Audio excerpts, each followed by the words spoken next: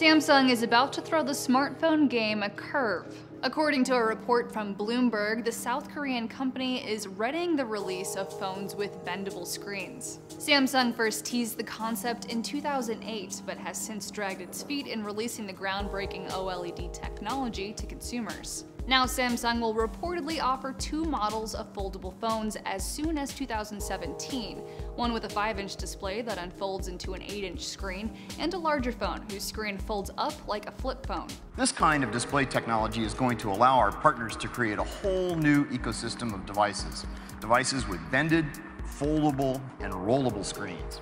At this year's CES, LG shared an OLED prototype with journalists. Unlike LED screens, OLED technology does not require a backlight or glass cover to display content. Smartphone sales have been down across the board recently, but Samsung might prove it can bend, not break, under the pressure. For Newsy, I'm Leah Becerra.